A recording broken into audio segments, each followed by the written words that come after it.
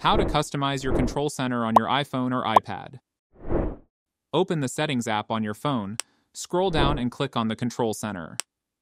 To add controls, tap on the plus. To delete controls, tap on the cog bar and click on Remove.